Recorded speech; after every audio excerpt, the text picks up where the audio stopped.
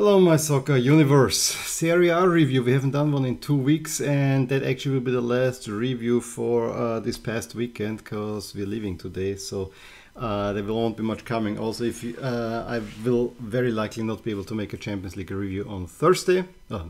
Absolutely. And I don't know how I will do with the European week, whether I do something Friday evening or not. In any case, there will be plenty of cool content that I've already shot, all Jersey related, coming up as well. But let's go. Serie A in the past 2 weeks, I mean, it was really almost primed to have it this way because the previous round there was only one nominally big game that didn't really deliver, but there were some interesting developments. Wearing Milan, 2 wins, cannot complain, not always pretty, those wins, but 6 points more and being back in second spot at the table, chasing the league leaders, Napoli up there, who had to fight hard 1 week and both weeks had to fight hard, but they prevail, and you more and more get the sense that Napoli are the real deal. Especially on the last weekend, we had a bunch of crazy games. I mean, the craziest to me was definitely Inter's win at Fiorentina. That, it may as well have ended in a 3-3 draw. That this went then so crazy is just, we'll talk about that. And yeah, also Udine, who have been praising over the past few weeks. They only picked up 1 point, and also Atalanta coming unstuck a little bit, while the Eagle again rising. Lazio, despite not having Immobile, who is out injured, getting a big win at Atalanta. So yeah, and lastly you see Juventus way up there, which is unusual, but they got 2 wins in a row, is also something we haven't seen a whole lot. Jump into the previous weekend, so weekend, mid-October weekend, where the first big one was, of course, the Turin Derby. And at that point, Juve were down and out. Literally, they just had been wiped in Haifa. Everyone looked at their performance and said they're really, really bad. And everyone said, this is now the one derby, the one time that Torino probably has a chance to have a home game. They're a nasty side to play against the Juve side that has no confidence. Well, seemingly for the derby, Juve can pick it up a little bit, or Torino just fell flat. Maybe it's the lights that were sadly on them. I mean, my first thought was losing to this Juventus side. If you're a Torino fan, you might as well pack it in. This was just exactly not what you wanted. And I actually have, at least at the beginning of the season, I had some high hopes for this Torino side to maybe, get, if not challenge maybe for a Conference League spot, because they did some interesting stuff. No, I think that Juve even deserved that win squarely. I think probably the best game from the teams that were in there was surely Atalanta against Sassuolo, but Atalanta actually really wiped the floor in the first half with Sassuolo, who took the lead through the first chance, but Kyriakopoulos, but Pasalic right before the half gets an equals, and right after the half, Lukman makes it 2-1, and then Atalanta see out a very deserved win. Inter were always going to win at home to Salernitana, and the 2 best players of Inter over the last few weeks are scoring in Lautaro Martinez and Nicolo Barella. Both of them are in great form, and if Inter have any hope of getting back into a title race, I bank my hopes on these two, not so much on Lukaku, because I actually have a feeling that, and I might be now completely wrong, but I have a feeling that Inter works actually quite well. They don't necessarily need a Lukaku up front, but what do I know? Lazio in the top clash against Udine, 0-0. Then at the same time we had Napoli against Bologna. That was a tight game, and as a Milan fan, I am now looking a little bit, because I want to look at first spot. Always looking for Napoli to drop me points, and it was kind of there. I mean, the one thing I have to say, Napoli is not only super entertaining to watch. They in Champions League, they have been really amazing overall. But in the league, maybe they let it slide a little bit too much. Also a little bit of load management. They went down through a goal by Sirksi. I think that's the guy that was in Bayern, but Juan Jesus, before they have equalizes, and Irving Lozano gives them a 2-1 lead in the 49th. But Bologna really dug in, worked very hard, getting equalizers through Musa Berro. However, it's Victor Osimhen. It's not the first time that we'll talk about this guy in this video, who gets the win after a Kvara assist. And as much as we talk about Kvaratskhelia, I think the true star of Napoli is Victor Osimhen. They can play well without him. They have proven that. But he provides this cherry up top, a player that I think will only grow from here on out, and it's a 3-2 win, which actually put in some pressure on Milan in Verona. And Verona, yes, there was a famous win at the end of last season where they won through Tonali. It's, you know, after the kind of Champions League disappointment, injuries and all that kind of stuff, you were really looking at can Milan bounce back. I did not go with high hopes in there because I know Verona are not easy to play. And while Leao had his typical runs, the teams basically trade own goals in the first 20 minutes. Veloso, I mean, it was a Leao run that he pulled for Pupucin, and then how this was not called as an own goal from Gabia, the Gunter goal, because it was deflected. Maybe the shot would have gone on goal, but to me it seemed like an own goal. And then it was kind of, if I remember now correctly, that while Milan, I think, tried to establish control on the game, Verona were really threatening and really asked some serious questions, and it then really needed changes at the halftime. Brahim Diaz, who was ineffective, and Olivier Giroud, who is just overplayed. I mean, as great of a player as he is at this moment, he's very much overplayed. So Origi coming on was definitely helping. And then I thought that Adli did also not look that good. So, you know, bringing in Benacer brings a little bit more stability, Pobega. And then once these four players were in place, I really felt that the Milan had control of the game and needed to get and could get the winner through Tonali after a Rebic assist. Again, Tonali. It was not that simple. It really was not that simple, because Dior came on for Leao to kind of shore up the defense, which honestly, I hate this tactic because it just means you hang back and you invite pressure. And he had to make a big save right after coming in, and then Milan had to hang on, but in the end they got the win. It was not convincing, but a win nonetheless. Not convincing is also how we can describe Roma's 1-0 at Sampdoria with a Pellegrini penalty.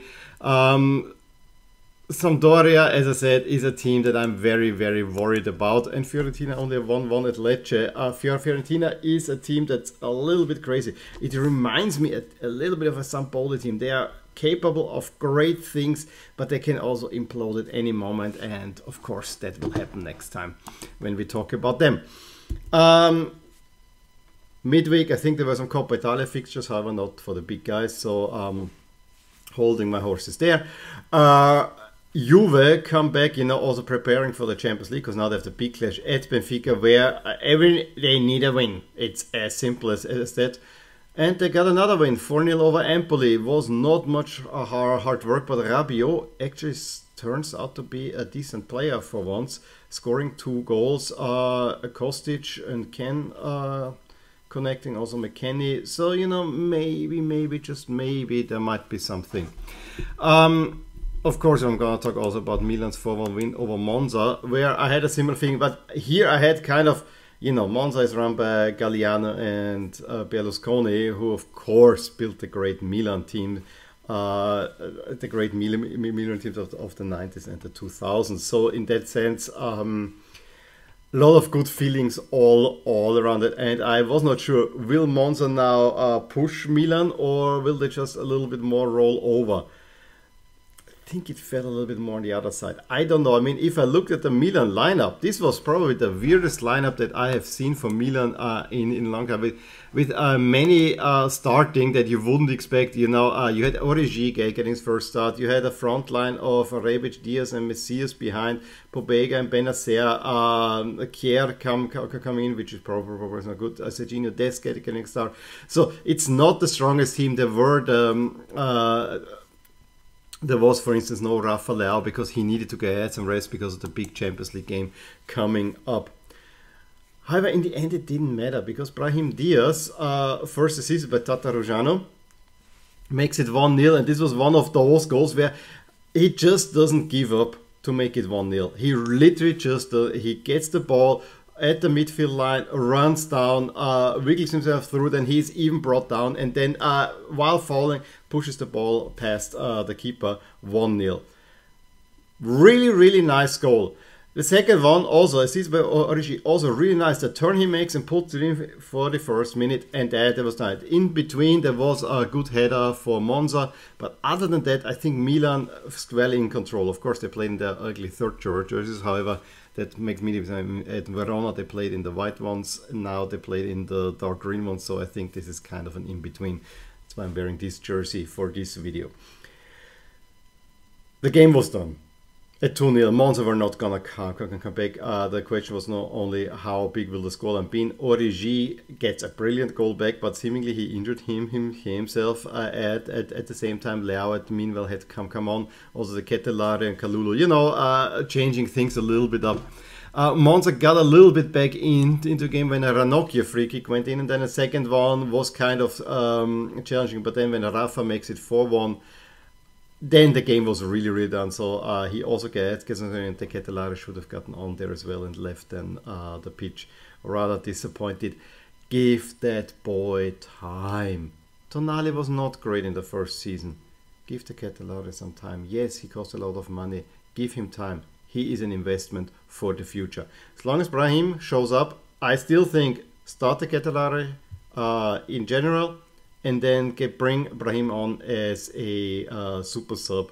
I think that should be the strategy going forward. Then in the evening, one of the maddest games of the season. I mean, it looked like after 50 minutes there will be no contest. And I even thought at that point, do I really want to watch the game? But, you know, I was doing a few things. And then I see that Di Marco brings down a Fiorentina player. It's a penalty, but it's not a red card or a yellow card over there. I mean, the penalty, yes, okay.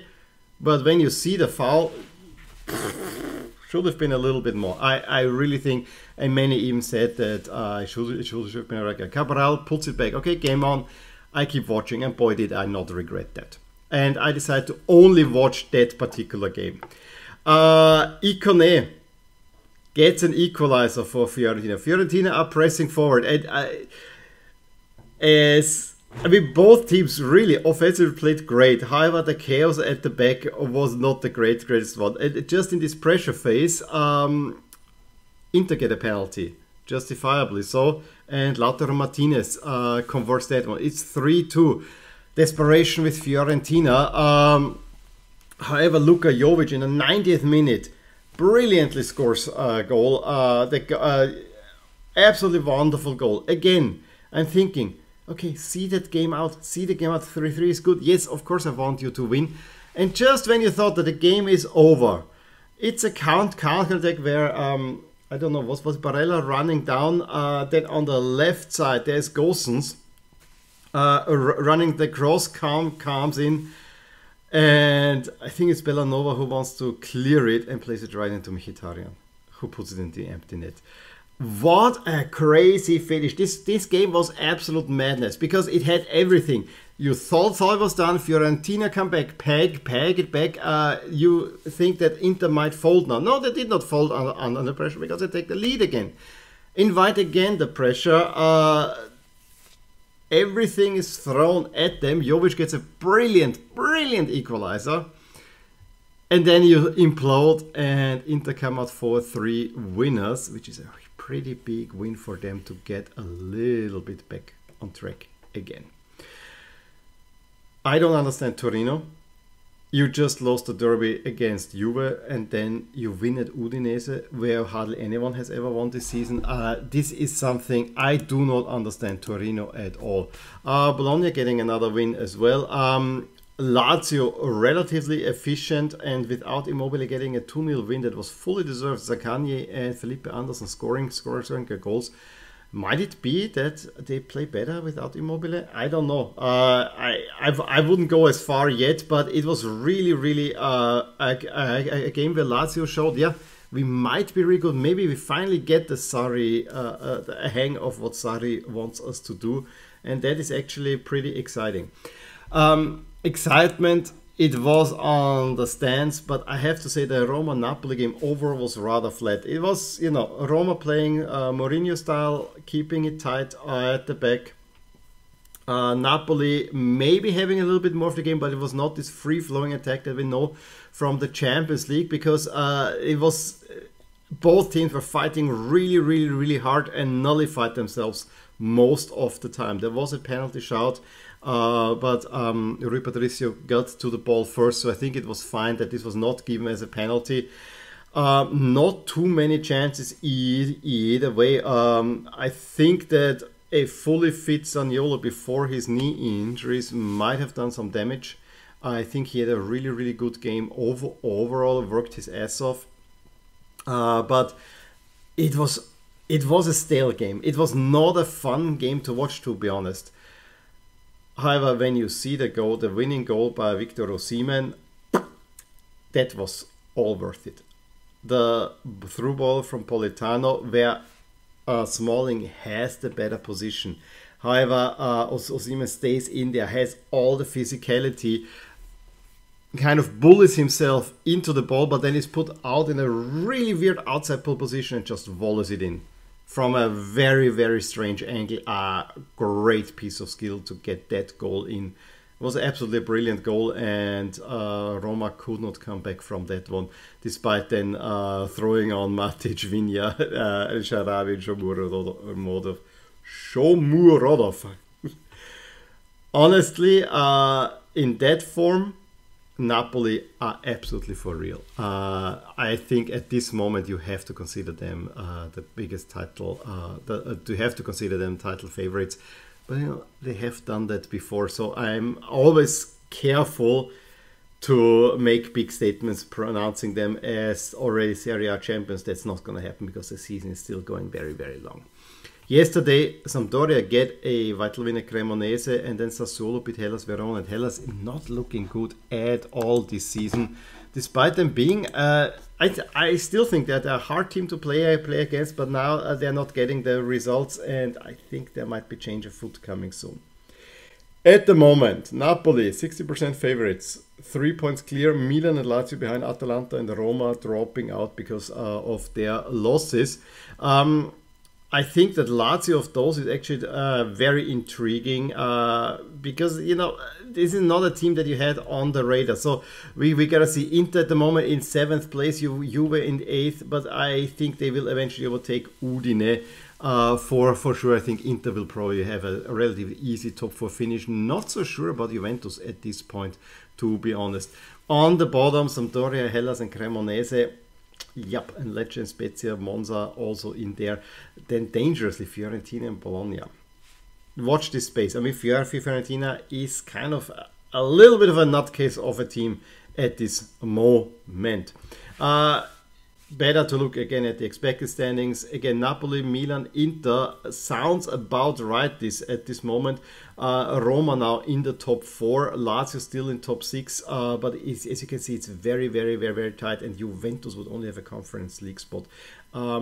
I don't quite believe that. On the bottom, Sampdoria now move out of the relegation. It's Lecce, Spezia and Cremonese. I think we will have a very intriguing battle against relegation, honestly. I think there are quite a few teams that could get implicated. Because of the way the scheduling works now in the next 2 weeks for me, I may wait until 2 weeks to do another Serie A review, although I don't like doing that. So here are the 2 sets of fixtures. I think next week, Napoli and Sassuolo could be. Is there a challenge in there for Sassuolo? Inter should have no problem with some Sampdoria. Milan at Torino, it's a dicey match, I would say, but I again would expect them to win. And then I think we have again two Monday games, Hellas against Roma, Monza against Bologna, so gotta see. And then first weekend of November we have actually a pretty amazing fixture with 3 top clashes. Atalanta Napoli. Despite the clout that the other 2 on the bottom have, I think Atalanta Napoli is probably the one that will tell us most about those 2 teams and who might win the championship. Because Atalanta, despite getting this loss to Lazio, is a team that I think will challenge. Maybe not for the title, but for a top 4 spot. Milan against Spezia should be an easy win, but we have said that last time around and the referee imploded. However, it's all about the last 2 fixtures. We have the Derby della Capitale, it will be wild, and then we have the Derby d'Italia. I don't understand why we have to have both fixtures on the same day back to back. I really hate the scheduling there, because I think each game on their own would deserve their own. I mean, I would put one of those on the previous weekend. I think it would be much better, but I guess after the Champions League is over, it's probably better to have it this way. But I found this rather curious. In any case, that's it from me from Serie A this weekend. Please let me know if you want to add anything to what I said in this video. Subscribe to my channel if you want to see more videos like these. Give me a thumbs if you like this one, and I will talk to you soon. Bye. Hey there, I really hope you enjoyed this video, and if you did, here are some videos and playlists that you might enjoy too. Also, please consider subscribing to my channel and hit the little bell icon so you get notified whenever something happens in my soccer universe. And with that, have a wonderful day. Bye!